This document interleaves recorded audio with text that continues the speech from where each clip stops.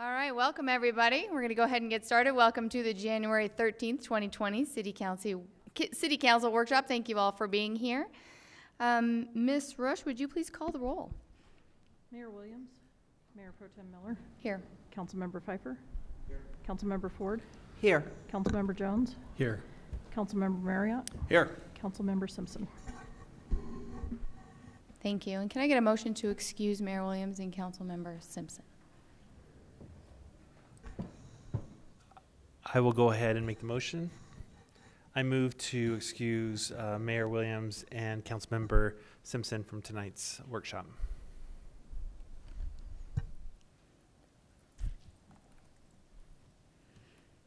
Mr. Jones.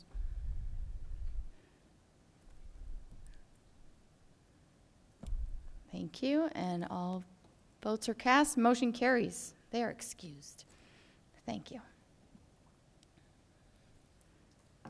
Perfect. Okay, we have a couple of workshops that we need to go with. Mr. Devon, Arvada's Citizens Transportation Advisory Committee update on first and last mile project.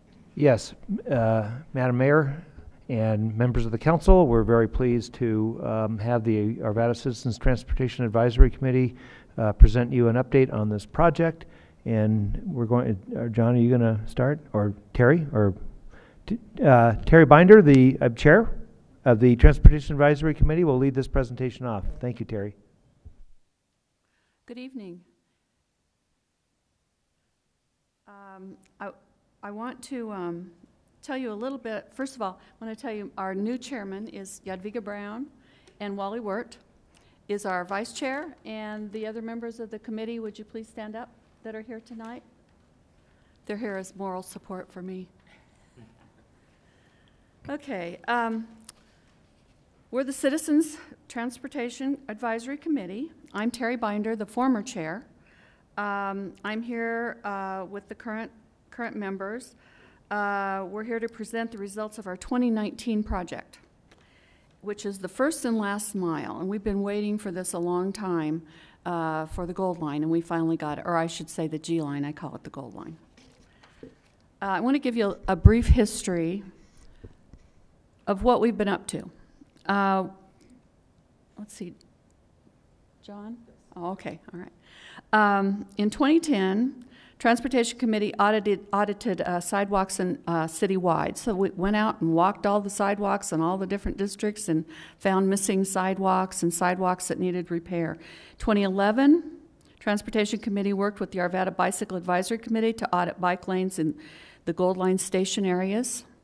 2013-14, Transportation Committee provided input into the 2014 comp plan update and multimodal policies and goals. In 2015, the Transportation Committee worked on the RTD bus service plan and participated in the Citizens CIP Committee. In 2016, the Transportation Committee provided input into the Bike Master Plan. In 2010 through 18, we completed many of the sidewalk gaps the city did, as per what we found in the audit, and we recommended roadway widening and capacity projects during 2018, and we also helped with the bond initiative last year and with grant applications, and we have Ralston Road and 72nd Avenue in progress.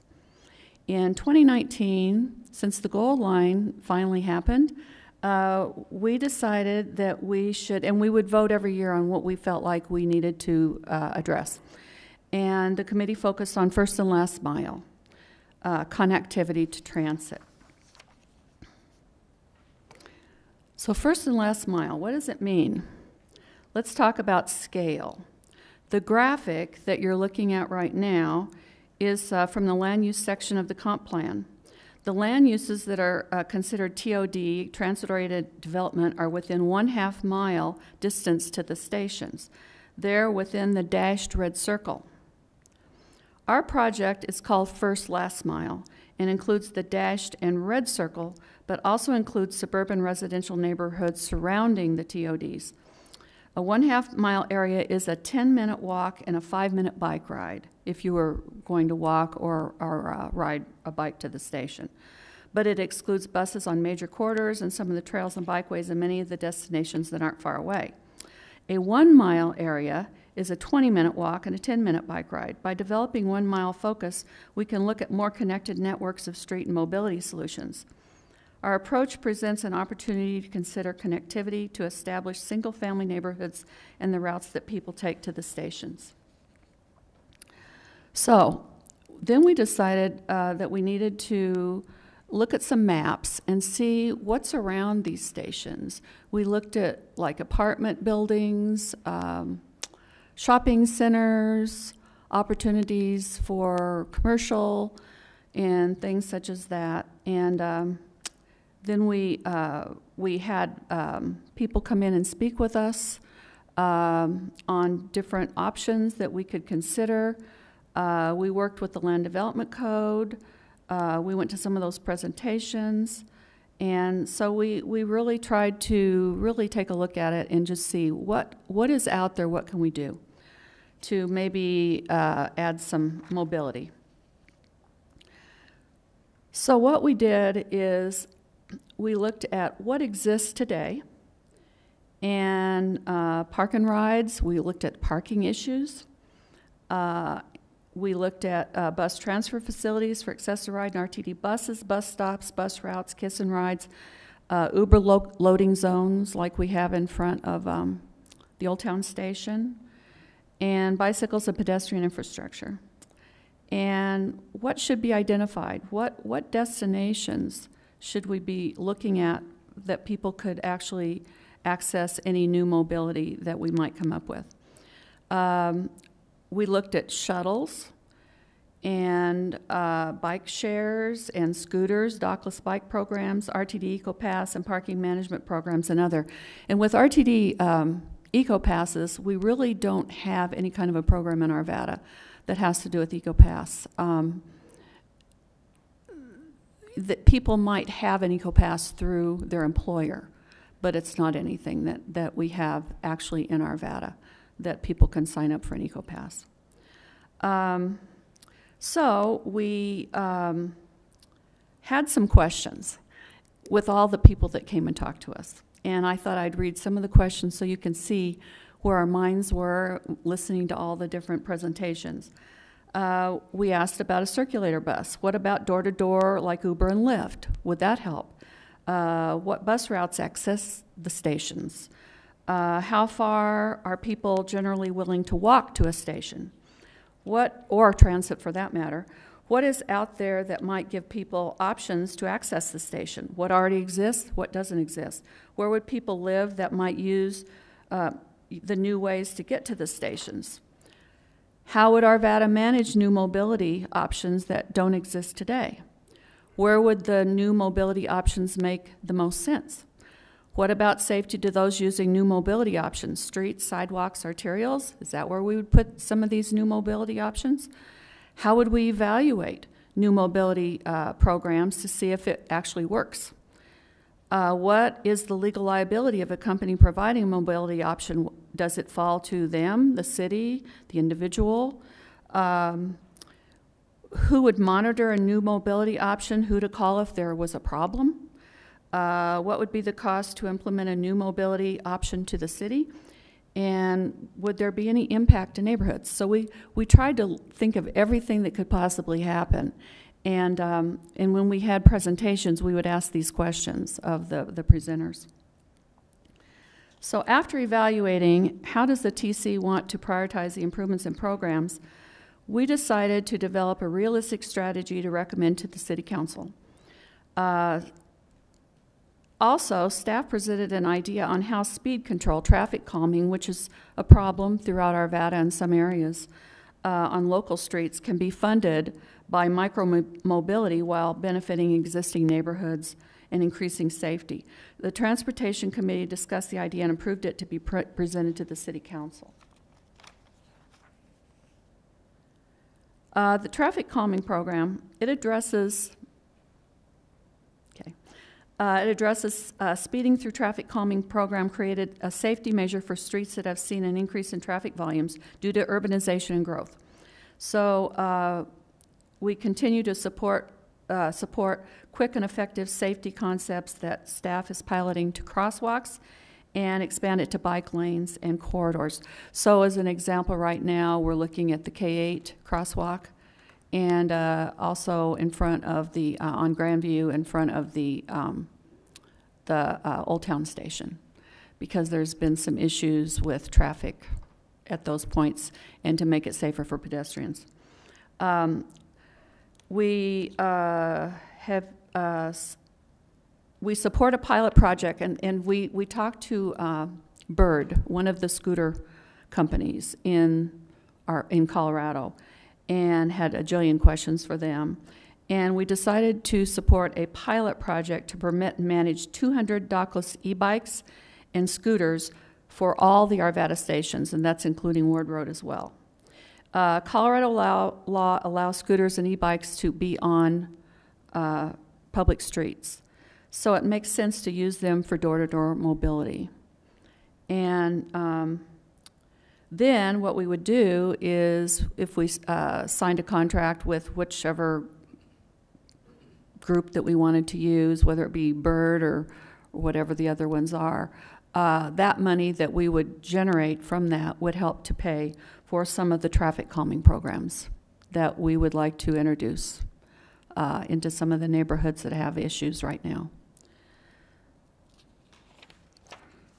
So with that, we invite city staff to present information on traffic calming and how a pilot program would work. We had a lot of questions, and a lot of this is legal things that have to be worked out with the city attorney and things like that of what we would do if we did institute a program like this. But it's kind of a win-win situation, because we would generate some money to do some traffic calming that we don't have now to do that.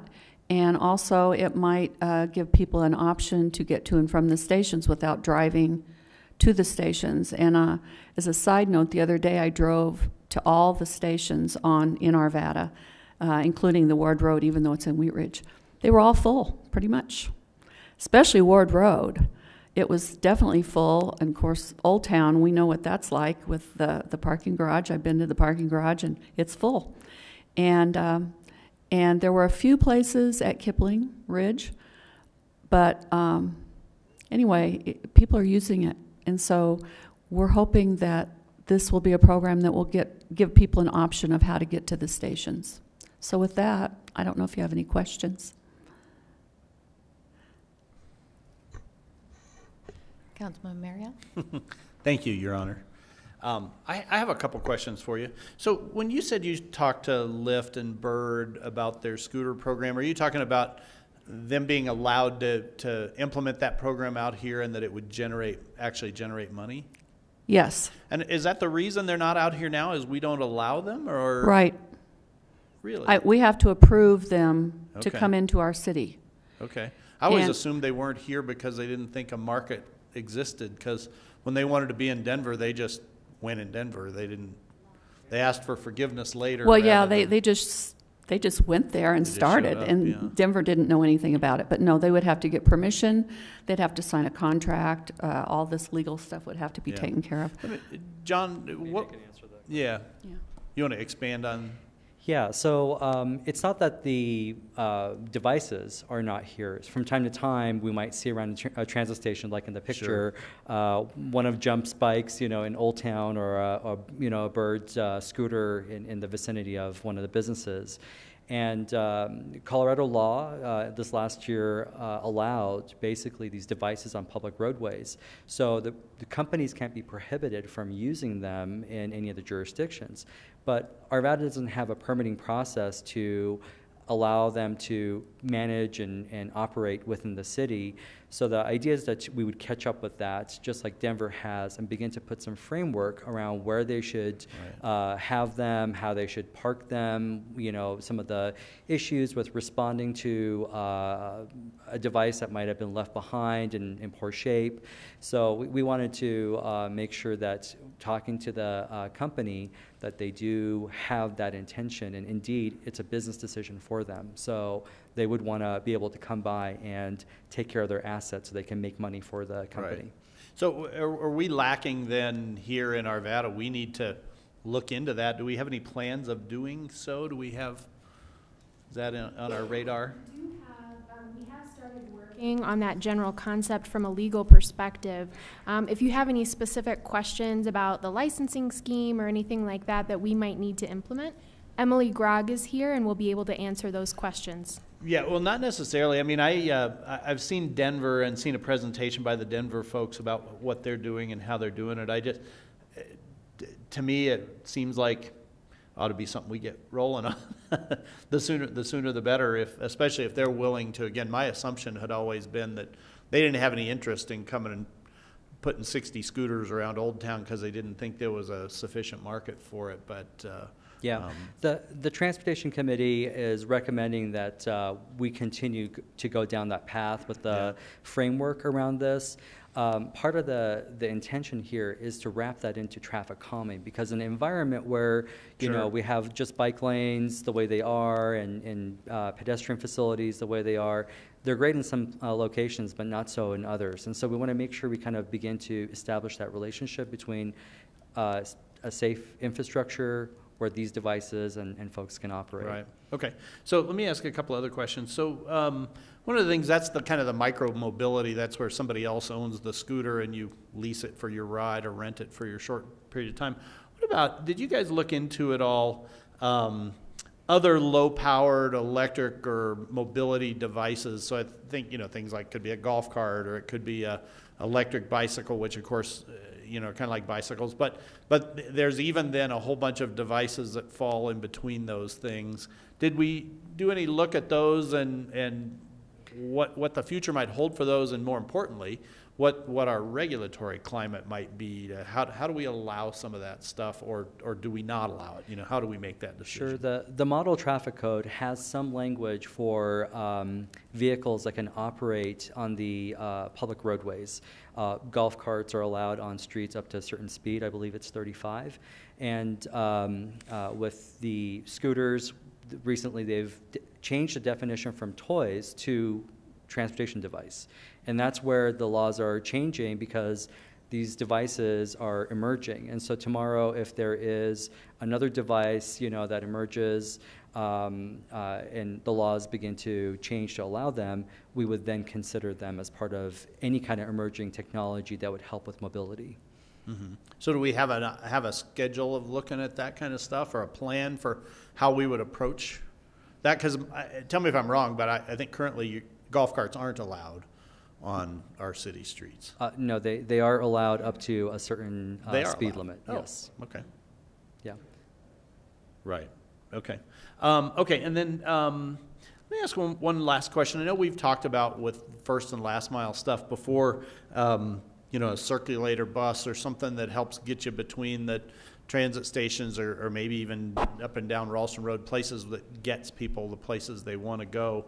But it seems to me that in the last couple of years, the ride-sharing companies have you know, done such a great job of kind of turning things on their head.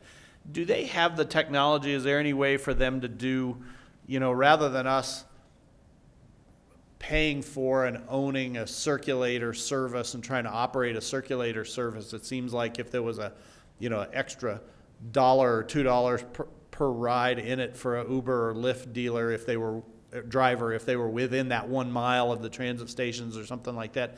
Is there any, have we talked about that at all, about rather than going and owning a bunch of infrastructure and a program and all that instead we partner with something that's already there and you know, try to encourage them doing it for us?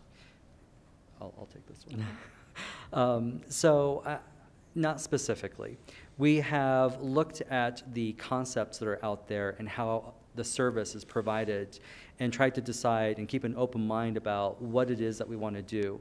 We think that these technologies, which, you know, as they're evolving every year, could be a solution for us. But we don't know specifically if Uber is going to provide its technology and service, or Lyft, or someone else. In terms of how we would charge, I think that's definitely something that we can look into, because managing the curb is an important part of the equation, no matter what company or what technology we're talking about. And that's the part where staff is interested in exploring that option to begin to allow private companies to operate and benefit, while the city and the public benefits as well. So it's a shared economy. Right. Okay. Thank you. Councilmember Jones. Thank you, Madam Mayor. Thank you very much, first of all, for the work that the committee's done.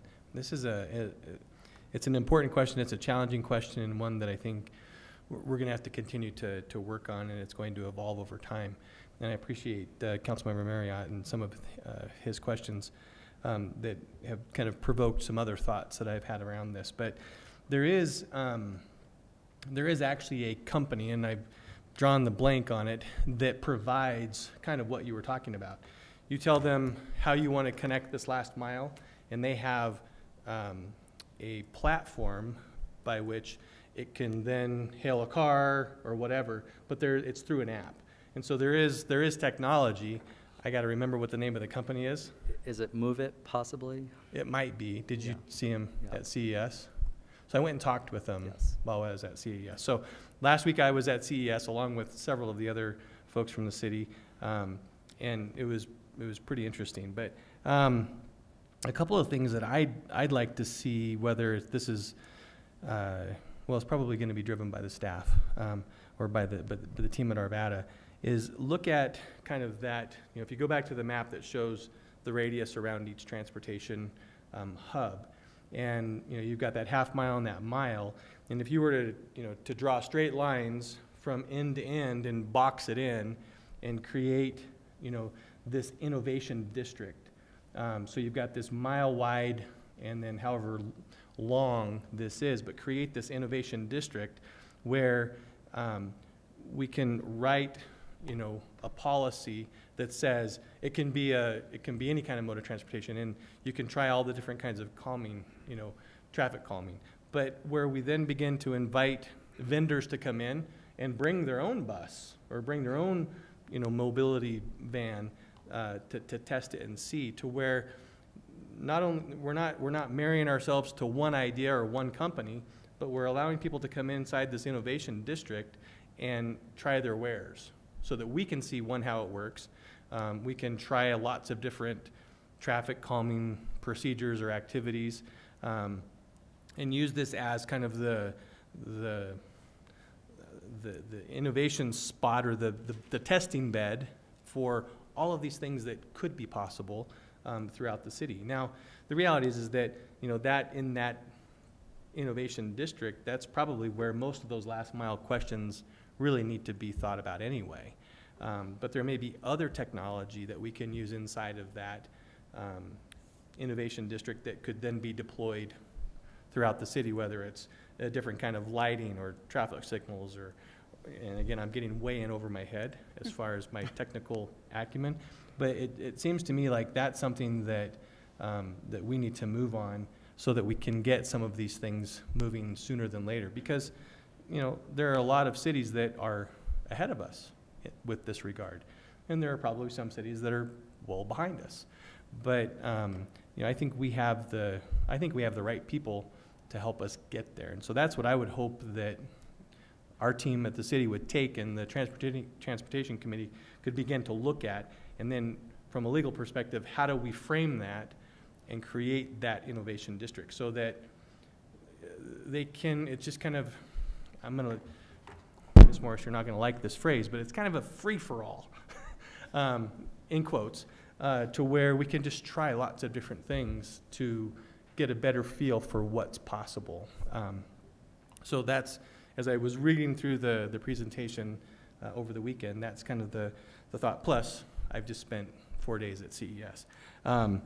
Fruzzi, do you feel like he was just in our Smart City Committee, but he was there I think maybe he was listening in? I was not there. I'm no longer on the committee, unfortunately, but would love to be a part of it. So I guess that's all I have, but I really appreciate the work that the Transportation Committee has done, because I think it's laid the groundwork for some of the thought that we need to have anyway.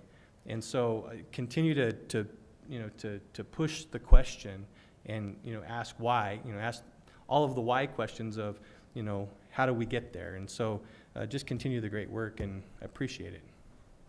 Thank you. Thank you. In our Smart City Committee, we use the exact words of Innovation District. That's why I'm like, were you listening in? I might have borrowed that from another city. Fantastic. Go ahead. Well, I appreciate, your thoughts, and just, we basically thought, let's give it 6 months. Let's give it a try. Let's see what happens. We're not going to throw everything out there all at once, even though it sounds kind of interesting. I think you should. It sounds pretty interesting. But you might get a lot of calls. But anyway, this is a 6-month pilot project that we're recommending, and we want to take a look at it and see if it works, and maybe we can do some other things from the money that it might generate for that 6 months. And it's only 200 scooters and bikes, e-bikes. So, thank you. Anyway. Councilmember Ford. And Terry, would this 6-month time frame include both the warmer months and the colder months? I think we're talking about, and I'll let him talk too as well, but I think we're talking about more in the springtime, but by the time we got all the legal things done. But go ahead. Yeah, so we've been working on this issue for, I think I've been here about 6 months now. So since I've been here, we've been starting on the process of looking through the regulation and the permitting. So ideally, we want to do it in those warmer months when the most rides will be out there, because that's how we can collect the most data and get the most use and see how things are working. It would probably, just based on where we are now and by the time we would get set up, it would probably stretch into fall and maybe winter, but we definitely want to launch the pilot within a good chunk of the warm weather months. Thank you. Does anybody have anything else on this? And the only thing I would throw in my risk management hat of how do we keep the bikes off the bike trails that are left behind? That's something as I ride my bike through down into Denver and see the Lime bikes left on the side of the bike paths and sometimes in the bike paths. That's always what worries me about these. I say let's bring in everything, allow people to get to that last mile or two, but that's the hardest thing for me is who picks them up and how quickly can they be picked up when they're left behind. Yeah, some of the things, and since we are starting behind a lot of cities, we've been looking at what everybody else has been doing, how they're managing these devices and companies, and through various ways of fees, the risk of having a permit revoked. We can kind of instill in those companies that if a bike is left somewhere inappropriately, you have an hour or 2 hours after it's reported, or the city's going to take it, and then if you want it back, you have to pay for it to get it back out. So there's some financial ways to kind of motivate them to be good stewards and good partners in the city. So we're looking through all the options. That sounds fantastic. Well, if there's nothing else, thank you so much. Great presentation. Appreciate it.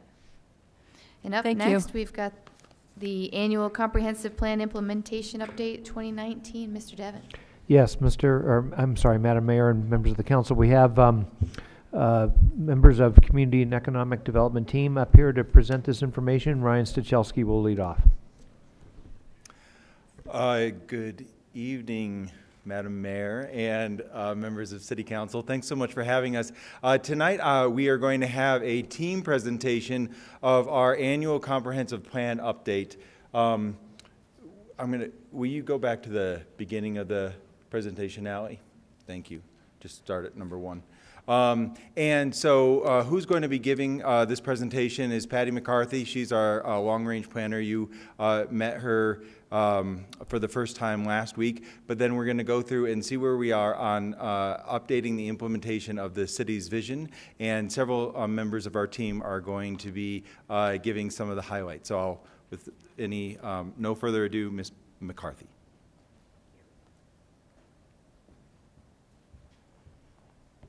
Good evening, Mayor and City Council members. The first comprehensive plan was adopted in 1964 and has been updated approximately every decade. The current comprehensive plan was adopted in October of 2014 and articulates the community's shared values and vision. In addition, these goals and policies of the comprehensive plan guide the development and investment decisions, and this plan is projected out for 20 years. The comprehensive plan update for tonight is the 5th one since 2014 and includes policies and implementation actions that are monitored to help measure the progress of the goals and policies of the plan. The comprehensive plan and the action matrix, which gives you a more detailed review of these in the implementation of the goals and policies for the city, is comprised of 3 chapters. The first one is growth and economic development. The second one is multimodal and transportation. And thirdly, the vibrant community and neighborhoods. There's a total of 153 policies for all of these topic chapters. The action matrix of the update identifies the policies, all 153 of those for each chapter, identifies priority actions, designates the responsible lead city departments or agencies, creates a timeline for completeness of the implementation policies, and provides an assessment of the progress of these programs.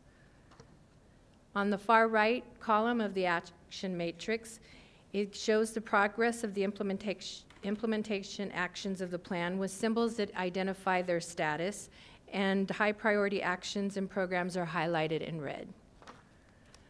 The first chapter is growth and economic development. This is a quick overview of the policies and implementation actions in 2018. And for the update for 2019, of the 42 policies and 60 implementation actions, 6 of the actions were completed, 29 implementation actions are ongoing, 23 projects and programs are in progress, and 2 have not yet been initiated. The 2 that have not been initiated are exploring the benefits and process of the certified local government and prepared design guidelines for Stocky Walter and Alta Vista neighborhoods. The multimodal transportation, this is a snapshot of 2018 and their status, and in 2019, of the 33 policies and 36 implementation actions, 6 actions have been completed. 25 of these are ongoing. 4 projects and programs are in progress, and 1 has not yet been initiated. The not yet initiated project is the construction and opening of the Jefferson Parkway. And the third chapter is vibrant community and neighborhoods, and this is this overview in 2018 of those action items. And in 2019, of the 78 policies and 88 implementation actions, 10 actions have been completed, 61 are ongoing, and 17 projects or programs are currently in different stages of progress. And then I would like to turn it over to each of the department heads, or actually a representative from each department or agency, to discuss the 2019 highlights.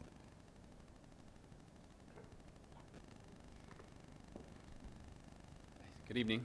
Daniel Riley with Arvada Economic Development Association. And just want to share some of the economic development policies and goal-related highlights from 2019. First off is regarding commercial development in our centers or our retail areas around the city of Arvada. And earlier this year, we partnered with Long Range Planning to host a technical advisory panel with the Urban Land Institute, which brought in a variety of private sector developers and finance professionals, kind of help frame what the possibilities for the future of the Wadsworth corridor between I-70 and Grandview was. That was a very successful event, which led to a report that was provided back to us that was actually helpful and influential in the process we're going through with the Land Development Code. Next is development of new commercial and employment real estate. And this here is a great example of some primary employment that came to Arvada in 2019. This is Hestra's new facility off of Ward Road. It's their North American headquarters and distribution operations, which relocated from Golden to Arvada. And lastly, this highlight is regarding existing business retention. As some of you know, our existing businesses in Arvada are very valuable to us, and we love them dearly. We want to invest in their health and vitality and growth here in our community. And this is an example of a great success with Front Range Excavating. It's a company we've been working with since 2015, who had outgrown their existing facilities in Arvada but wanted to stay a part of our community. And they were able to find some new real estate and develop a brand new facility on the northwest side of town and actually overbuild that facility to house some additional commercial tenants. So we're very excited about the fruition of that project. So with that, unless there are any questions, I will turn it over to Urban Renewal. Yeah, thank you. Hello, I'm Carrie Briscoe with the Arvada Urban Renewal Authority. The first project, and pretty much the theme for all of our projects, relates to creating housing diversity and transit-oriented development. So the first project, Gateway at Arvada Ridge, is in the Ralston Fields Urban Renewal area. It's near Kipling and Lee Street, across from the RTDG line Arvada Ridge Station. This is the final phase of the Arvada Ridge and Arvada Marketplace development that includes the Super Target retail area. This project contributes 298 multifamily housing units. All three phases of this project, upon completion later this year, will have produced 680 housing units, 188,000 square feet of retail, and a private investment of approximately $176 million. This project is phase 2 of a transit-oriented development in Old Town, the former RTD Park and Ride Station. It's in the Old Town Station urban renewal area adjacent to the Old Town Transit Hub. It's 2 phases to the project, including 252 housing units. This phase will include a 129-room hotel and roughly 15,000 square feet of retail. This project is currently in development review and expected to break ground in 2021. The former Safeway in the Ralston Fields urban renewal area is now going to be the site of for-sale townhomes near Ralston and Independence. Phase 2 of the Ralston Creek project that has already produced nearly 30,000 square feet of retail. This project will produce 45 for-sale townhomes. Lastly, our micro housing project, which you guys have seen a sketch plan for, formerly called the Cottages at Ralston Creek, in the Ralston Fields urban renewal area. It's across from the Stanger Lutz Fields. It's the site of the former Ben Bibber drainage area, and we're hoping to accomplish 64 for-sale micro units averaging 625 to 900 square feet. Thank you.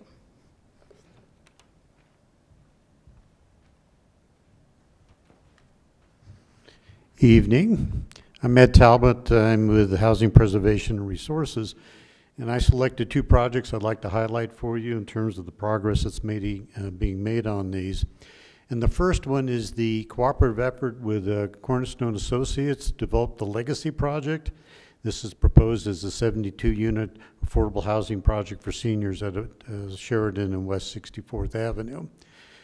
We were not able to obtain 9% low-income housing tax credits for this project in a prior year, but as I think you well know, we were successful in getting the tax credit allocation for this project in 2019. So Ms. Lucas, Bobby Jo Lucas, who is the president for Cornerstone, is now in the process, based on the last report I received, of doing the construction drawings for the project to get them in and approved. Once she has those ready to go, she'll bid the project, select her general contractor, because she'll have solid numbers. And once she has solid numbers, she is going to come back and talk about 2 other areas that we'll try to work with her to help basically finish or fill a funding gap in the project. One will be a participation with the Arvada Housing Authority, and the second will be a funding proposal where we can possibly bring a subordinated soft second loan to the project to fill a financing gap. So progress is being made, so we're hoping that we can see this more happening here fairly soon on this one. The second one is... Mr. Talbot? Yes, ma'am. Councilmember Marriott has a question real quick. Yes, sir. Actually, Mr. Talbot, if you want to go ahead and finish your presentation, I have a question for you when you're done. You bet. Second one is that, as you know, the Housing Authority was able to pick up about a 1.2 acre site at about Carr and 52nd Avenue. That was a piece of underutilized land the city didn't need. We've been working with Habitat for Humanity to bring a homeownership project to this site. We did have a pre-development meeting December 17th with Habitat with the city's development review team to iron out all the aspects of this project so they can bring it in for approval. So we're looking for that project to proceed and then to see that proposal come in so we can see progress on this project as well. And it sounds like I think there might be a question from Councilman Marriott. Yeah, so the question I have, I know one of the goals of our comprehensive plan is to disperse low-income assisted housing throughout the city. Correct. Are we making any progress on that? I think that indeed the project at 64th and Sheridan, because it falls outside that southeast area, is indeed, I think, one area where we're seeing a senior project, affordable senior project that would be outside that area of the southeast Arvada. And then we're also looking at, there will be another project we've been talking about that would be in the southeast area, but it would use some underutilized land next to Old Town Arvada. But there's an advantage of that site being next to Old Town and also in close proximity for use by the residents in that project for the light rail station. Right. And the other one you're showing here, the one down on Carr Street, that's in southeast Arvada too. That is correct. Okay. So anything outside of that? I mean, anything Ward Road, Indiana, 72nd? I mean, anything outside of just all in the same spot? Mm-hmm. In terms of basically an assisted project that might, be structured in a manner to utilize maybe federal subsidies or state subsidies and such to bring down the affordability, and that project might be assisted for lower moderate income. Nothing solid that I would say is farther to the north or to the west. Okay, thank you. You bet.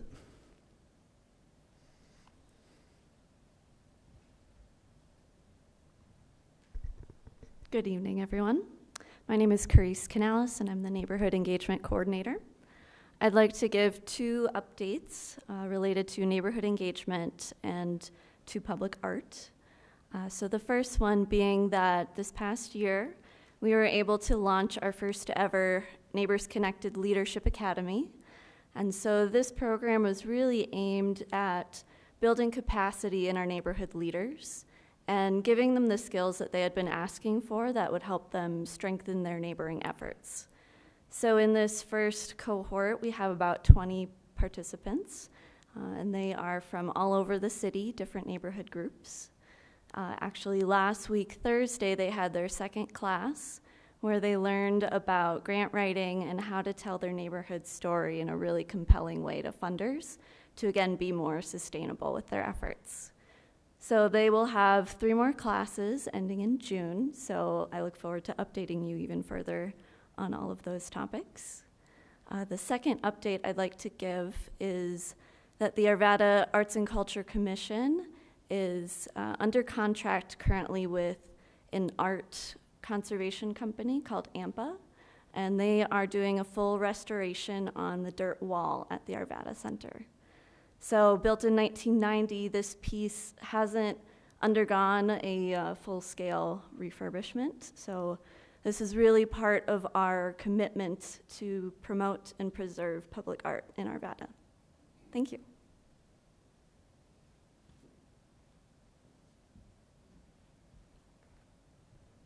Good evening. Gordon Rusink, Department of Vibrant Communities and Neighborhood. So the next 4 slides really feature different aspects of the city's parks and recreation system. And Allie, if you could go to the next slide. It really focuses on the role that parks and recreation plays and focuses on our festivals and special events. In 2019, the city's Festivals Commission, a 25-member city council appointed commission, put on 6 events throughout the city. These events included over about 1,700 hours of volunteer time on behalf of the commission members and reached about 68,000 people throughout our community. In addition to this, the year brought with it a very heavy emphasis on working with our strategic partners, most notably the Apex Park and Recreation District and our recreation partners in Northwest Arvada's metropolitan districts on how we could really activate the park system.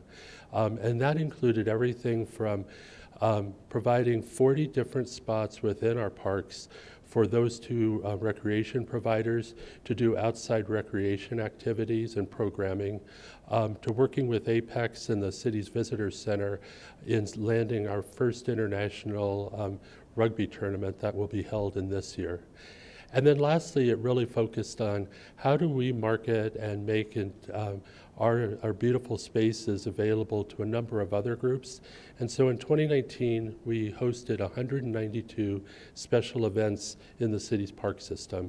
There are weekends throughout 2019 where we had upwards to 10 special events occurring throughout the community, all in support of this effort to see the economic opportunity in making our spaces available.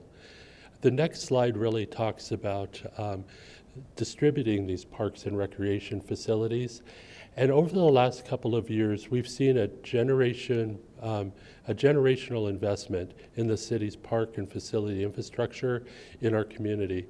Whether it's the city taking the lead with investments at Westwoods and Lake Arbor, or our partner Apex with bond support of projects that represented the community, or joint projects between us that resulted in Fitzmaurice Recreation Center and it completing its first full year of operation.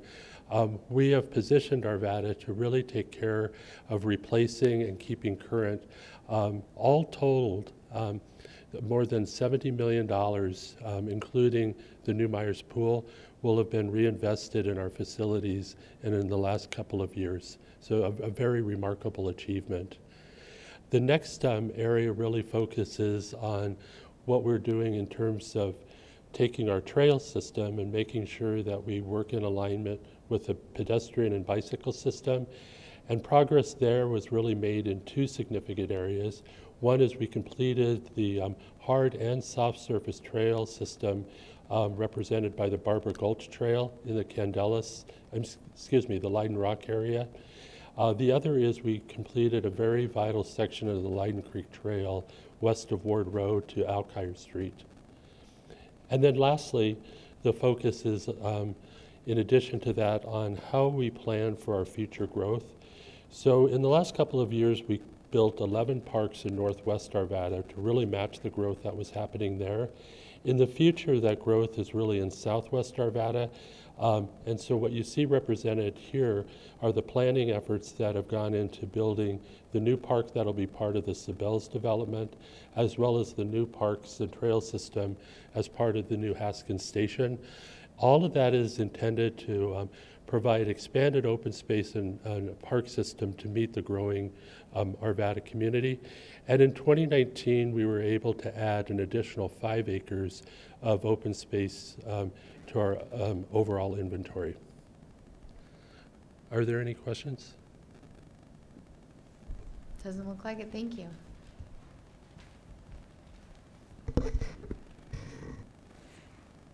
Hello, Mayor and Council. Brian Archer, Finance Director.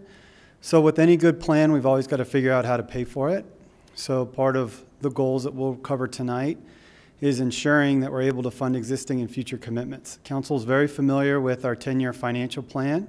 We also have a 10-year capital plan, which has enabled us to accomplish some very large projects.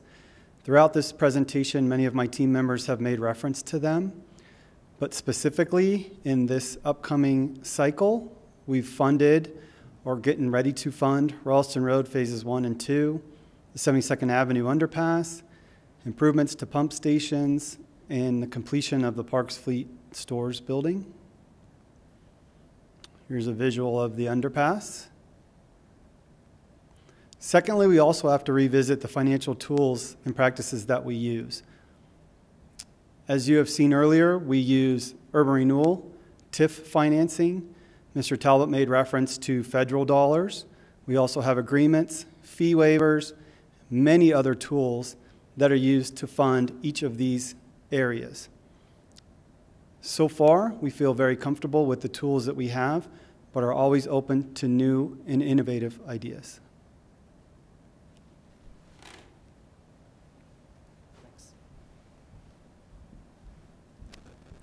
Good evening. I'm John with the Public Works Department. Chapter 3 of the comp plan is the transportation chapter, and I'll be covering a few of our policies and projects within that chapter as it relates to that chapter.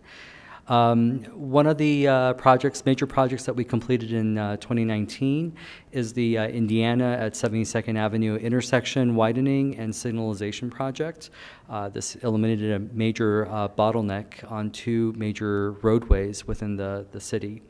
Another major signalization project that is ongoing is the Ralston and Petroleum Hill Signal construction project. We're reconstructing several of our signals. This is the first one to be implemented, and the work is ongoing. One of the things that we've been also focusing on, in addition to our intersections and signalization, is our multimodal transportation network, and specifically trying to basically try to create a more comfortable, safer bicycling environment and walking environment for the most vulnerable roadway users.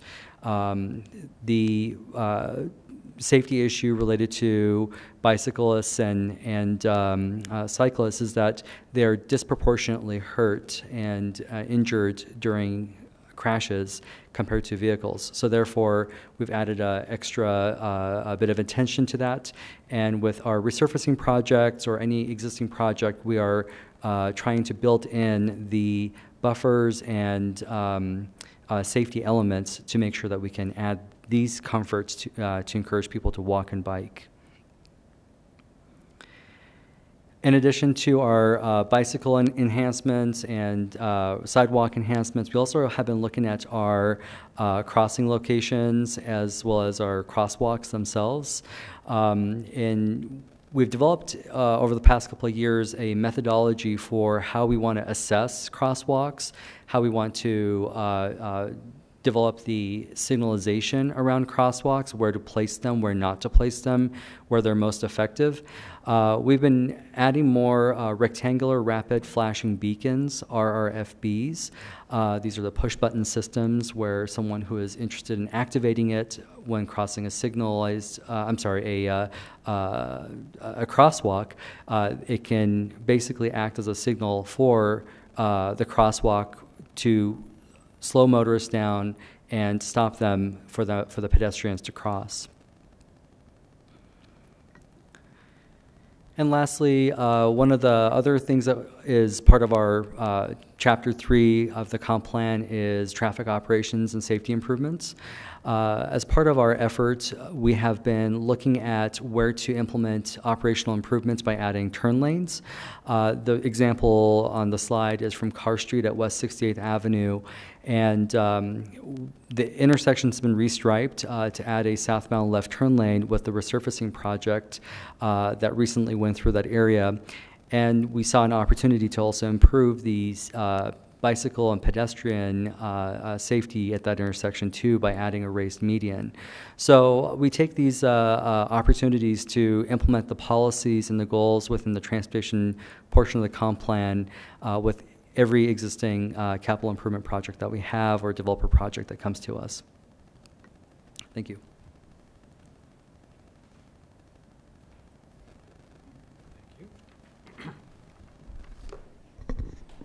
Good evening, Mayor Pro Tem and council members. I'm Rick Osmus with Information Technology. I'm going to give you a quick update on our city's fiber master plan. As most of you know, in 2015 we had Neil Connect look at all the city's assets, including the school district and the fire district, and to design a master fiber plan for the city, which is the map that you're looking at there now. The black lines represent about 55 miles of conduit for the master fiber plan. In late 2016, we started implementing that plan by co-locating with Comcast and other industry companies. In 2018, we did an RFP and contracted with Frontier Environmental Services to build out the rest of our master fiber plan. In 2019, we finalized an IGA agreement with both the school district and the fire district. And then we also started pulling fiber into the existing conduit that we had in the ground. As of today, this is the map that shows you our progress. Those pink lines now represent 48 of the 55 miles of conduit in the ground, And of those 48 miles, 24 miles of conduit have fiber in it. The best news is that they estimated the fiber and the conduit to cost the city about $14 million. As of today, we have spent just at about $3 million, which is a huge cost savings for the city. For 2020, we are excited to continue putting more fiber and conduit in the ground to finalize our master fiber plan. But we are most looking forward to lighting the majority of the fiber that would connect the schools, the fire district, and the city facilities. And then that would also get us off the iNet with Comcast. Thank you. You can change it to the Pfeiffer plan. Fiber plan, fiber. Kind of sound the same. Nice job. All right, I'm Jason O'Keefe with Utilities. I'm talking about the Gross Reservoir Water, or Gross Reservoir Expansion Project. We signed a participation agreement in 1999 with Denver Water to be in that with them for 3,000 acre feet.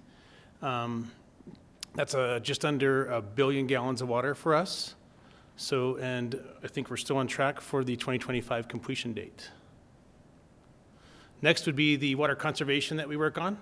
So we partnered up with Resource Central, working with them since 2013.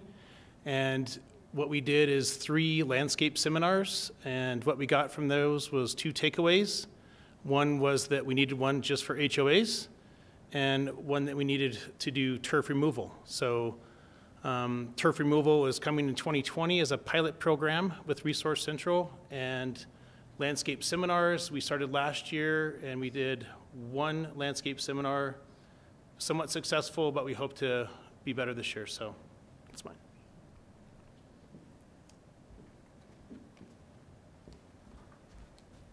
Good evening, Ed Brady, Deputy Chief with the Police Department. The topics that I'll be covering tonight won't be new to you, as they're very similar to the topics that Chief Strait, Deputy Chief DeAndrea, and I spoke with you about in November. So first is our Whisper Creek Community Station. As you know, this opened May 1st.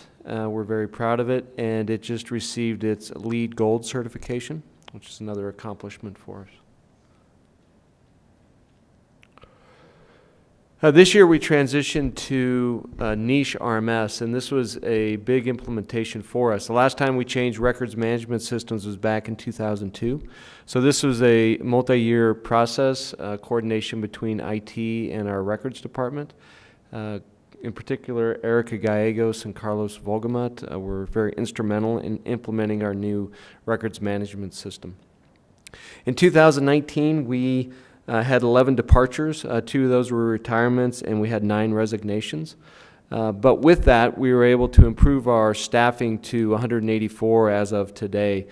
Our complement is 187. So our marketing campaign with Built Blue has been very effective, and we've seen some great additions to our police department. Just recently, we received a co-responder grant. This grant was offered to 5 agencies in Colorado. The grant is worth $215,000 the first year and $290,000 for the subsequent 4 years. That will allow us to have 4 co-responders on staff, which is it's the highest amount right behind Denver and Aurora. So that will really allow us to do some work that we haven't been able to do in the past with co-responders, just by having more people to follow up and reach out to people. Our fleet improvement. We had a city process where, Ninja process, where we looked at process improvement. So in working with IT, our fleet, and the police department, we were able to reduce the amount of time it took for a vehicle to get on site to implement it on the road from about 3.5 weeks to 6 days. So it was a success in getting more patrol cars out there. All of our additional vehicles have been put out with the exception of our 4 new F-150s that you will be seeing on the road probably in the next month or 2. Those just arrived on scene, and our fleet is working on those now.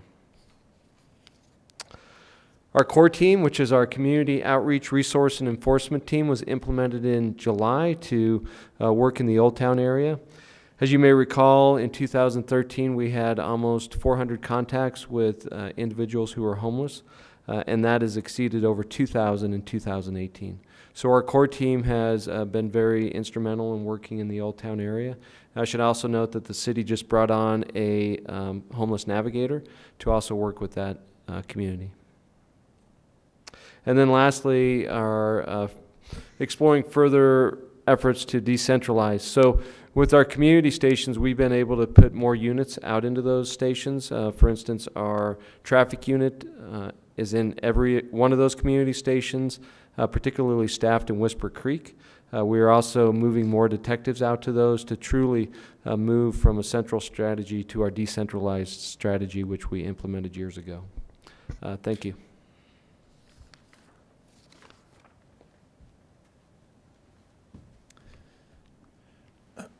So the last highlight I have tonight is about the comprehensive plan itself. And as I was kind of sitting there listening to the presentation, the one thing that I wanted to just kind of state is how comprehensive this comprehensive plan is. A lot of people look at a comprehensive plan and they think that it's really a land use plan as it relates to development in the city. But you can see that the comprehensive plan has all different aspects of it that really take to make quality of life. It's really a quality of life plan for the city, and we call it a comprehensive plan, but it really does have so many things that bring the community together and make it great, and I really saw that in this presentation.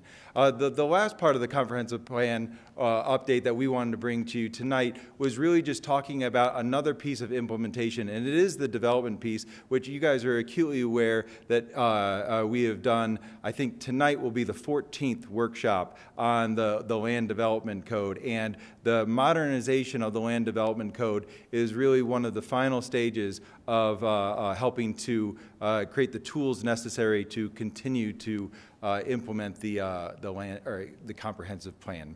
So with that, I'll let Patty McCarthy just wrap up with a few closing remarks.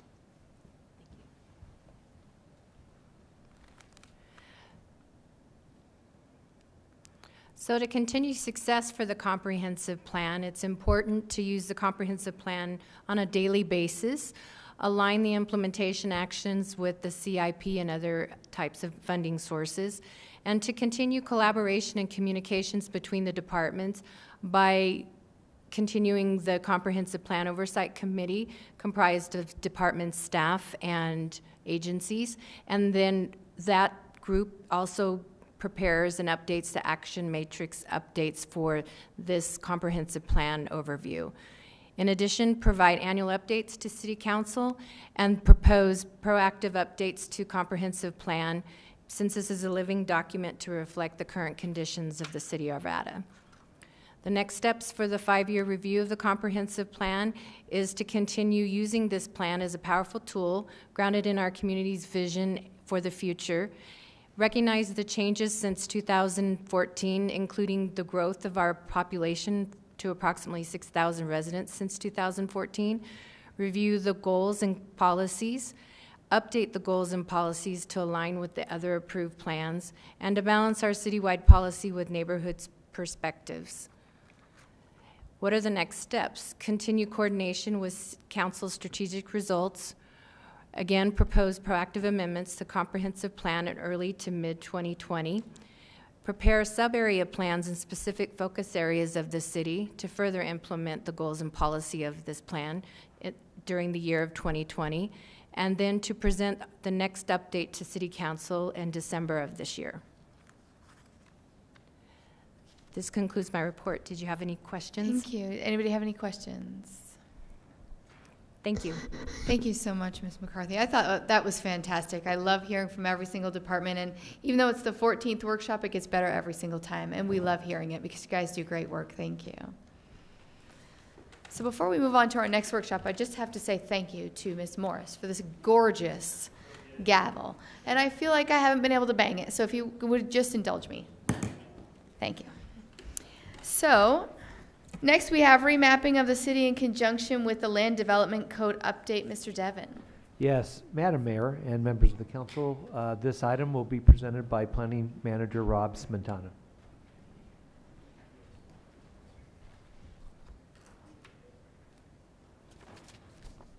All right, thank you. Good evening. As Ryan mentioned, we've been here with you a few times about this topic over the years, and we're hoping to kind of be near the end of this process, and I'll talk about that a little bit more at the end of the presentation. But to start off here, you've seen this before, and we just wanted to reiterate the goals of this update, of the Land Development Code update, and really to kind of focus on the last one here, which is the new maps associated with the new zone districts. In terms of public participation, again, you've seen this before, but it has been updated a little more. We had an open house regarding the remapping in December, and then this past week we had some open office hours, 3 days of last week, and with that, we had about 40 to about 90 new contacts or repeat contacts about this effort. So we thought that was a really good response from the community. And for the most part, what we heard were positive comments with a few site-specific issues, but we think we've we're able to compromise on those, and those will be reflected in the maps that you see as we move forward. So the topics for tonight, we really want to focus on the zoning map piece of this, but then also follow up on a few other items as we move forward towards adoption. So you did get the zoning maps in your packet, and I know they were probably a little difficult to read at that size unless you opened them up on your computer and kind of zoomed in and out. So as part of this presentation, we tried to simplify some maps just to kind of give the overall flavor of the remapping. So the maps that you see in the presentation here kind of take all the residential categories and put them into one color, the yellow color. It takes all the commercial and puts it into the pink or red color, the industrial zone districts into the purple color, and then kind of the tan color are the areas that would remain as PUDs, at least at this point in time. So with the northwest area, however, we will be taking a little more in-depth look at zone districts for that area, and there will be a workshop coming up on February 10th where that'll be discussed in more detail. So this map then, though, shows most of the rest of the northwest area, and you can see in that area a lot of what will remain will be PUDs. All of those projects had fairly specific and unique development standards, and they didn't quite fit into any of the new zone districts that we've developed. So that will stay the case up there. However, as you look in more of the city here, in this instance, the northeast area, you'll see there are very few PUDs that will remain. We were able to put most of the residential areas into one of our, primarily the RN residential districts, but also the darker brown there, which are the multifamily districts, either the R13 or the R24. And then the red areas, again, are commercial or mixed-use areas. In the southwest area, again, the far western side of the map, you can see there are still some PUDs that remain, but as you move farther east, mostly we were able to get development, the existing development, into the proposed zone districts, with the purple being the industrial areas, again, red commercial, and the yellow residential. And finally, the southeast area, you can see this is where we have quite a bit of our commercial development, and that is proposed to remain either in commercial districts or in the mixed-use districts. We do have the Clear Creek area in the far southeast area of the city that will transition into either the light industrial or the general industrial zone districts, as well as some mixed-use districts. And so that's a quick overview of the maps. But as you looked at the maps you had in your packet, if you had any specific questions, we do actually have our GIS system pulled up here. So if there's any specific parcels that you wanted to talk about, we can zoom in on those. It makes it a little easier, or a particular area of the city. Maybe this is a good time to take a little break and see if there are those questions that we can help out with on those. Councilmember Marriott. The Kmart parcel. The Kmart parcel we are showing as mixed-use urban. Let's see if we can get that. So not PUD? No, not PUD. We're hoping to move all of that area generally into the standard zone districts. And one piece of that, though, I'll talk about a little more detail, but I can kind of touch on here now, is in the mixed-use districts, we know there was concern about residential projects in those districts. And so the way the Land Development Code is proposed at this point in time, any residential project in an MXS, MXU, or MXT zoned area would require a conditional use permit, which would require public hearings in front of the Planning Commission and City Council.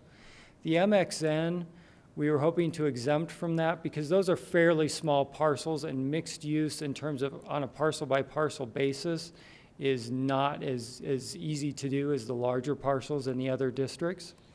So that's kind of where we are at this point on that proposal. Okay, thank you. And so the Kmart, kind of circling back, the Kmart site is an MXU district, so it would be any residential project or any project that has a residential component would require a conditional use permit. No, regardless of what the mix would be. That's correct. That's the proposal at this point. So everything unless, but if it gets redeveloped as purely commercial, it can be done as a use by right, essentially. It would be a use by right. So any commercial or office type development, it would be the residential, any portion of it being residential, kicking it into a conditional use. Okay, thank you. All right.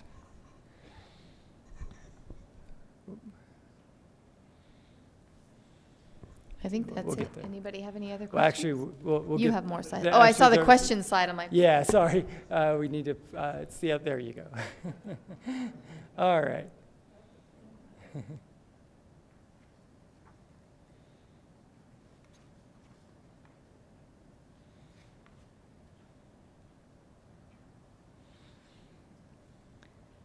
All right, so just wanted to give you a real quick comparison as to the current zone districts and the breakdown, and the proposed zone districts and breakdown about across the city. So I tried to put it in large chunks there, the single family, duplex, multifamily, commercial, et cetera. And then below that are just the various zone districts that are involved in those segments of land area, with the current districts on the left side and the proposed districts on the right side. And you can see we've generally stayed about the same percentage of land use. But what you can see is the residential, if you're looking at single family and duplex residential, that percentage of land area went down. And that's because a lot of areas on the far west side of town, the open space component was considered part of that PUD and got the PUD zoning. What we're proposing to do here is break that out as a separate category. The open space category, which you see at the bottom, which you can see triples as part of the new remapping. So that's where you see the single family reduction by about 11%, but that's because that's that open space component. Some of that other open space area also came out of some of the other PUD districts that we currently have. But then, so you can see as a general rule, in terms of multifamily, so that would be the new R13, R24, stays relatively the same as our current makeup of percentage of land use. Our strictly commercial districts stays about the same. The industrial districts, that does drop down a little bit because we're proposing to put some areas that are on the fringes of those industrial districts into mixed-use districts. Again, the mixed-use district, you'll see that that drops from 19% to 8%. And a lot of that is because the NC district, New Communities districts, that we don't really use and have not used since they were implemented, but a lot of the areas that were zoned NC were open space areas. So that a big chunk of that goes to the open space percentage as well. And then the open space you see goes from about 13% up to 35% because of those changes. In terms of comp plan amendments, which we just talked about briefly, there are a few that we will be proposing as part of the remapping effort and will come concurrently with the LDC and remapping. Are areas where over time, over the last 5 years, we've seen a change in requests for different land uses, just very small areas of the city where we really didn't pick up on the fine-grained nature of the land uses until we looked at the zone districts. We want to make those changes and propose those changes to you as part of this package. And this is just a broad overview of where some of those changes are. This is not meant to be comprehensive at this point, but we will get you a more detailed map as we move forward. But just to give you kind of a flavor of where some of those changes might be. And a lot of that has to do with the new mixed-use zone districts. As we touched on a little earlier, in terms of residential uses in the mixed-use districts, again, we would require conditional uses for any residential component except in the MXN. And we wanted to make sure you were good with a clarification about kind of those assisted living facilities, nursing facilities, as opposed to independent senior housing projects. We did want to separate those out, with assisted living and memory care facilities being considered commercial for this purpose, with independent senior housing, those where they're independent, have cars, there's no care associated with it necessarily, those types of uses would be considered residential and then would fall into that conditional use.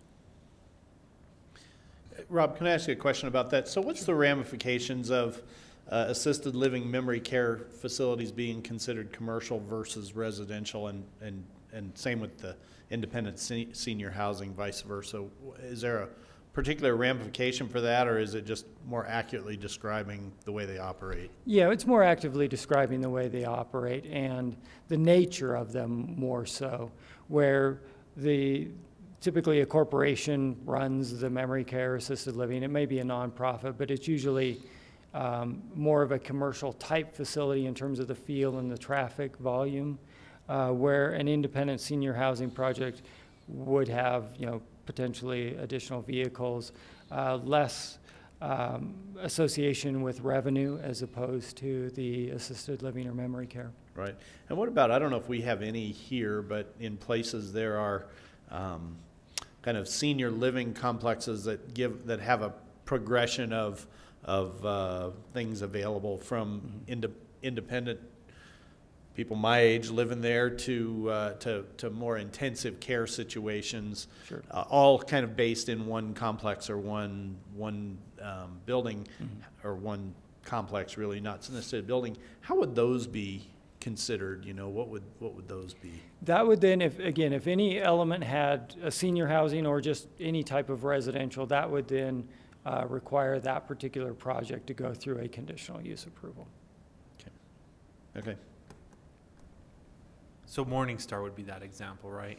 Correct. Because they have a continuum memory of care as yeah. well as, right, okay. Yeah. Just as trying to find a real life use case. Sure, yep. All right, and we just wanted to follow up again on a couple of parking issues, and we know this has kind of been a sticking point as we move forward. But this was, it was good to see the Legacy Senior Housing Project presented tonight, because this is one of the examples that we used in terms of trying to calibrate a parking minimum for affordable units. And those will be projects that get, the way the code is written, the low-income housing tax credits. So that would be a project that is guaranteed to be an affordable project for a certain length of time. And as you can see in December, this was kind of our breakdown. We were proposing studio and 1 bedrooms to be 1.25 spaces per unit, 2 bedrooms at 1.5 spaces per unit. Here are the couple of projects that we looked at. Legacy Senior, again, that was talked about earlier today, the senior housing project, and then Willow Green, which is off of Sheridan. and their parking ratios.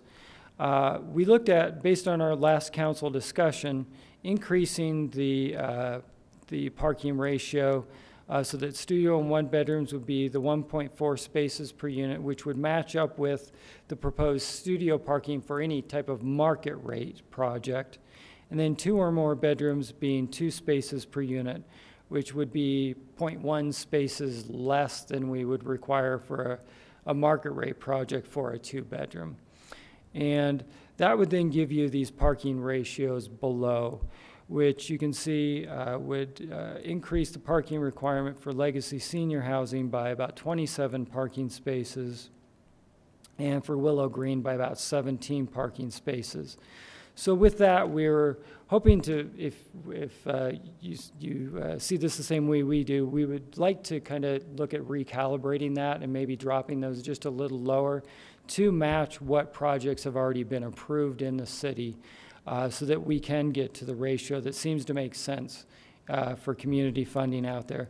With the one caveat that we do have some language in the LDC that talks about getting site-specific parking studies, which could help us make that determination as well. Councilmember Marriott. So a couple questions about this one. So does this section of the Land Development Code, does it differentiate between senior and not senior? No, it just was really talking about low-income housing tax credit projects for affordable housing. But our code previously has always differentiated between senior age restricted and non-age restricted. It did, although it was not the best calculation. So it was more related to any type of project. It could be a market rate or affordable, and it had frankly a really low parking requirement that didn't make a lot of sense. So is that the staff's position that the previous parking ratio we required for age-restricted housing, whether it's subsidized or not, was not enough parking? Yes. But yet our parking ratio for non-age restricted housing, if it's market rate, was too much? Yeah, we're trying to find that sweet spot. We still did differentiate between the two, but it's not as dramatic a change as our current code. Right, and so now what we're going to say with this is that we're changing the ratio for market rate housing. We're lowering that a little bit, right? Yeah. But if it's affordable, we're going to lower it even some more? Slightly more. Yeah, that's kind of. But if it's senior, then we're going to raise it. No, the senior. Not raise it, but raise it from what it was, not yes. Right now, so we it would was. Consider it the same. Or close to, because under the code today, you can have one, for the senior housing, it was 1 parking space for every 2 units. So that's a big departure from what we've actually seen in terms of development proposals. Okay. So are we sure that, so there's a couple of different issues there. Are we sure that the parking ratio, the new senior, so age-restricted housing, that we're not requiring too much parking for that, whether it's subsidized housing or whether it's market rate? Well, that we also looked at existing projects that have gone through the system, and we've calibrated that to match pretty closely with what has been approved in the past. Okay, so we're happy with that, and there's no difference between, or is there a difference between subsidized and not subsidized with regard to age-restricted housing parking? No, we just have the age-restricted, and then this proposal for affordable. Right. Okay. So we feel like we're okay on the age-restricted housing. So it's just the housing that's not age-restricted. We're requiring more parking if it's market rate and less parking if it's not market rate. Correct. And can you give us an idea of a percentage difference? Is it 10% difference? Is it 20% difference? Is it 5% difference? Just a rough idea. I know it could vary depending on their unit mix and all kinds of different and that's things. kind of what I'm just trying to think through. Can certainly get back with you on that. I don't want to speculate off the top of my head. I'm just looking at the numbers here, but just to kind of give you the relationship. The next slide here talks about. We just wanted to kind of go back to the overall multifamily for market rate projects. So you can see that parking count is really broken up into 4 segments, Right. where for affordable, we're talking about just keeping it at 2 segments.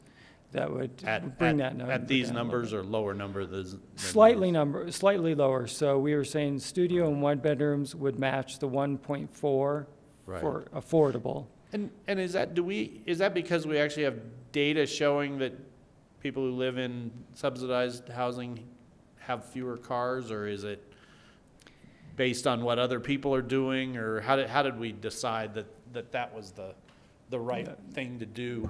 Yeah. was to lower the parking requirement? Well, again, taking a look at kind of 2 pieces of that. One, projects that have been approved by the city through the public hearing process, and here were just a couple of examples. So we had those ideas in terms of what the market is requiring in terms of, you know, in order to get their financing, even if it's a LIHTC project, they still have to provide enough parking for their residents.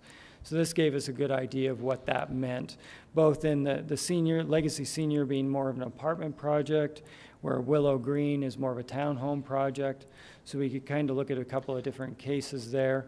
And then just what we've been hearing from that community that does affordable housing and what they see as their parking needs. But they're always going to want less, right? I mean, if you're developing housing and you can be cheaper to develop it, that's better for you if you're a developer. So, I mean, aren't you always going to say, look, I want less. In fact, don't make me have any restriction at all. Let me pick. I'll pick something that's appropriate.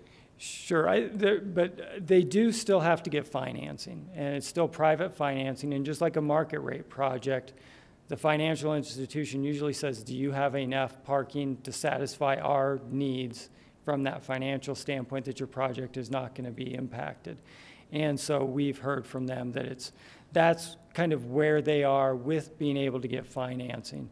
So I'd say a lot of people would say get rid of parking standards altogether, but the reality is there's still requirements from a financial standpoint, and that's kind of where we've hopefully landed. And I would completely agree with you when it comes to commercial areas that the business or the property owner is going to be absolutely the best arbiter or guide of how much parking they need. You know, a retail store or an office isn't going to locate where they don't have enough parking because they're just chasing their customers away or causing themselves problems. So I would agree with that. But I think housing is different because people are, you know, if a housing unit in a market like we have now, every housing unit's going to be filled, and they'll just find a place to put their cars. So they'll impose them on someone else, whether that be neighboring commercial property or neighboring residential property or something.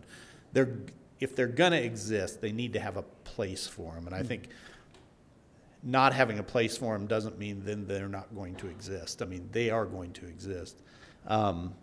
So I guess if you could get back to me just on, you know, maybe even an example like if take that Gateway project there at Arvada Ridge,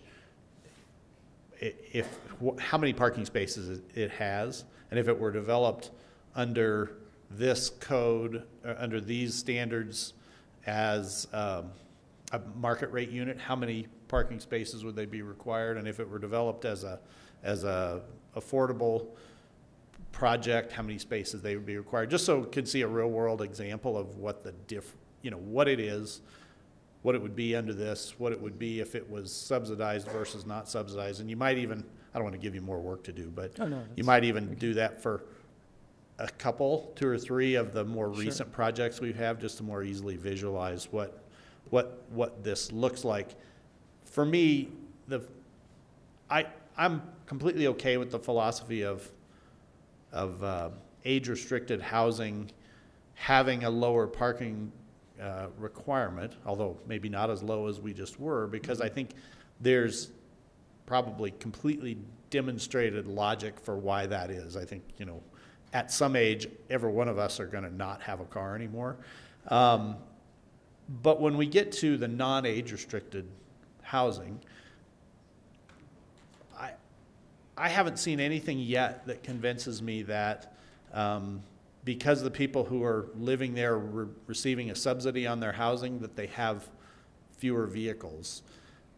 And so the logic of having different parking requirements for market rate housing versus subsidized housing doesn't pass the test for me, unless there's something I'm missing there. I do understand why you might want it to be less because it encourages that type of development or whatever, but the consequences of that are that somebody's going to subsidize that by providing the parking for vehicles that are going to exist. So for me, that's still the part in my mind that's unsettled. If we're talking about a very small difference, then it probably doesn't matter. And that's what maybe some examples of some current projects might give us, is a better feel for what magnitude are we talking about here in a real world application, not just, this is kind of abstract. Yeah, well, maybe a good example, I'm just trying to go through it in my head. So the Legacy Senior Housing Project, where it was approved with 92 spaces, if that was actually a market rate project, going by memory here, it would probably need, so we said under this revised calculation, it would need 27 more spaces. It would probably be more like 35 more spaces compared to what was approved if it was considered a market rate project. So it's about a 5% difference or something in that particular case. That would be more like a 30% difference. I don't think that's 30. It would be from 90 spaces to 120 some odd. It's the 120 some odd to 135. 35 odd. That's well, I was kind of going off of what was approved. Yeah. The difference is the mixing the senior part. I mean, you need to set the senior part out of there. Yeah. Mixing the senior in there, I think, makes it confusing. Okay. It's more the non-age restricted, so non-senior, whether it's a so Willow losing track of Green all my names for it now. The market rate housing versus not market rate housing. Take any 2 or 3 projects that are relatively new here and just give us how many spaces are there. What would it be if it was built under the rules pertaining to market rate, and what would it be built if it were built pertaining to the rules but for subsidized housing if you did that? Sure. That would be the thing that I'd like to see, and I'd just like to know what the difference there is. If it's a couple of percent, arguing about nothing, it doesn't make any difference. Yeah. So if it is 30%, that's staggering, and that's a huge difference, and that makes a difference. Yeah. So Willow Green is probably that example. It's a affordable project, but it's family oriented in their townhome style. But that's already built, right? That's not. If it were built, are you saying? Just to give you a comparison. Okay. So under the revised here, they would require 120 spaces. If it was just a market rate project, it would be about 10 spaces more. So 130. Right. Okay. So that's an 8 or 9% difference then between the two. Yeah. Councilmember Pfeiffer. Yeah. So I would also, if you're going to do this report for him, he had a column that says, what did we give an exception for? What conditions did we change? Because I'm sure in all those, we probably lowered the parking ratio. Mm-hmm. So it'd be interesting what was approved for the parking ratio. For the affordable projects? On whatever examples you give him. So if he wants the one off Ridge, I think we lowered the parking requirements. That one because it's TOD right there. It was TOD and it was right across the way, so we lowered the parking requirements. So if we're gonna, what I appreciate with what you're doing is it's fact based, because it's based on what we've approved and all the variables we've approved based on all the conditions of everything that's come in front of us for the ratio. Mm-hmm. So taking that trend line and then coming up with these numbers I think is a good way to see what the market is here for our town, and what we've been approving. So I think you should stay the course if that's the basis of how we came up to these numbers. And I appreciate that you reached out into the industry and the finance side to see their feedback as well. So I think that works. As far as my opinion of these, I think I'm good with where you landed based on the way you got to there. I might differ in my opinion than Mr. Marriott in not everyone has 2.3 cars in every house, and I don't think these are the individuals that have the 2.3, 2.8, or whatever the number is for Arvadans. I'm not sure these are some of the folks that would have 2+ cars for a 1-bedroom apartment. I think most of these would be located around transit, corridors and TOD areas that have access to transit. So the need for actual physical cars would differ. So I do think it needs to be lower. Now, I would question one that would come up if it was nowhere around a bus line. Then, yeah, that would yield a different response for me. But I think what we've seen and what we've heard so far have always been around some sort of bus line or major arterial road to get access. So I'm good with where we've landed here. It'd be interesting data that Mr. Marriott's asking for. Just add that extra column in for me. That'd be great. Okay. Councilmember Ford. So Rob, I'm a little confused when we talk about subsidized. Are we looking at income, socioeconomic background for these, for the residents who are living in these homes? So, whether it's market rate or subsidized, affordable housing, right? Are we basing that on what the banks are asking for? Are we basing that on what's actually being utilized in these complexes in terms of car usage?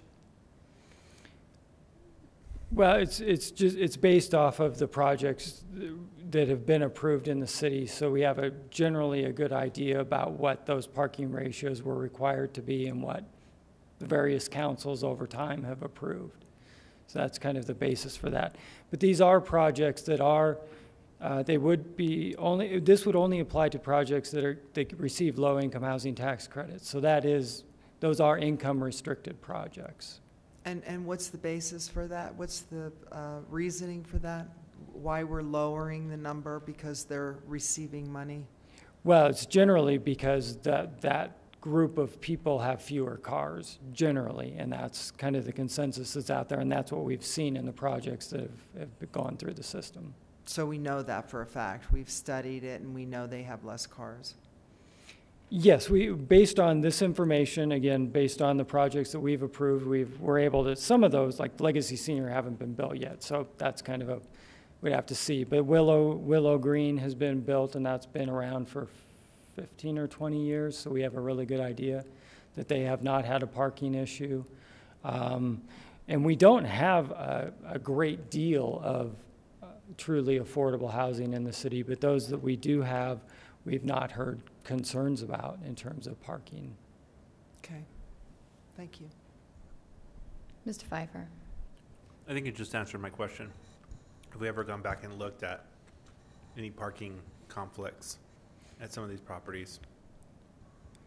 We haven't heard of any problems is what I heard you say, but have we ever gone back and just drove through Willow Green and see how it looks at 5:30 at night or 6 o'clock at night? That is not one of them what we looked at, but we actually did that evaluation with Castlegate, I believe, which is up in the north east part of the city. And we had that information, and my iPad's not working, but we did put that information in the Friday memo this week. But as a general rule, that one, for example, has a parking ratio. It's a little higher than what we're talking about here, and that was, it's an older project, but that one is a little over 2 spaces per unit. I did not read the memo. Okay. Yeah, and I'm sorry, I meant to bring it up here, and I it's can't get the link to work. So. She's been picking on me. Everyone else has been picking on me that I haven't read the memo. I'll get to the memo tonight after this. Oh, here we go. I found it here. So, Castlegate. You don't have to look it up, Rob. I'm just kidding. Oh, sorry. Oh yeah. So Castlegate, in terms of occupancy of parking spaces, let's see, make sure I have the right row here because it's not reading out exactly the way I'd hoped. During the midday, the utilization was about 58%, and in the evening, mid-evening, which was 6:30 to 7:30, when we did this. And this was not a scientific, we weren't there every day looking at this, but the ratio did not change that much. It was about, during the day, it was about 44% utilization. In the mid-evening, it was 50% utilization. So maybe the thought is, obviously people don't work 8 to 5. There's probably some people that work during the day, some people work at nights or swings or graveyards, so the parking demand stays pretty constant. But it also is staggered because supply and demand is constant probably throughout the whole. Yeah, I mean, to compare to a market rate project, the utilization in the evening was much higher, anywhere from 60 to almost 80%. So it's a little bit different. What kind of project was that? A market rate project. Those that we surveyed had a higher parking space occupancy rate at those hours we looked at. Thank you. I'll read my memo tonight when I get home, Rob. Didn't mean to put you on the spot. Oh, it's okay. I was getting jabbed up here, I know. All right, so then just kind of to summarize what we're doing with this land development code, this is kind of the big points we wanted to just make sure everybody was aware of in terms of the changes to the LDC. We tried to create the residential neighborhood district to bring all of our single-family detached and duplex units into conformance. Sometimes some of those out there, we have non-conforming lots. The intent here was to bring everybody into conformity, but also to lower the height of residential structures, which we heard loud and clear through this effort, that the 35 feet was too tall for existing residential neighborhoods. So we've dropped the height of buildings. We've created the mixed-use zone districts with varying heights depending on where they are. We have reduced the number of zone districts significantly across the board through the city. We've created an easier to understand height transition when you do have residential, multifamily, or commercial projects next to those residential neighborhoods, and made that easier to understand for folks. And then the parking issues that we just talked about. So with that, the next steps are to really, the next steps are going to be about that northwest planning area. So there will be a council workshop on February 10th to talk about that area in terms of the remapping. We have scheduled that open house, and it will be February 18th.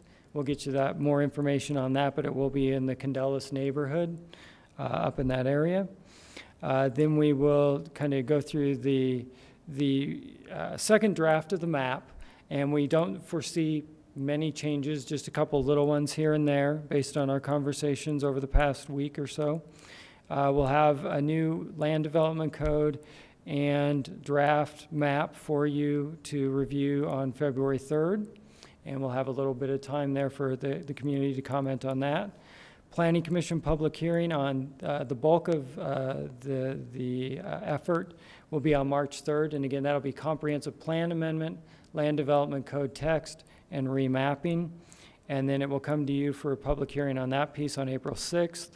With the Northwest Arvada remapping, we're looking at a Planning Commission hearing on March 17th, and then that piece coming to council on April 20th.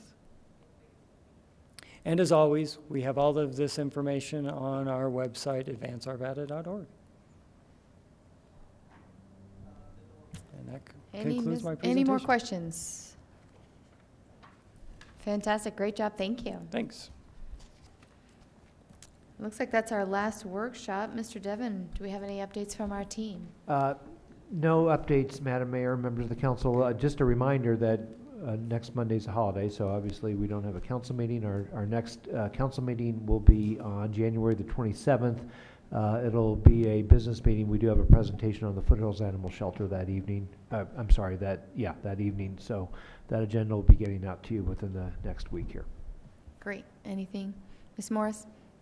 Not from me, Your Honor. Thank you again for this. And anything from us up here, council? Anything? Great. We are adjourned.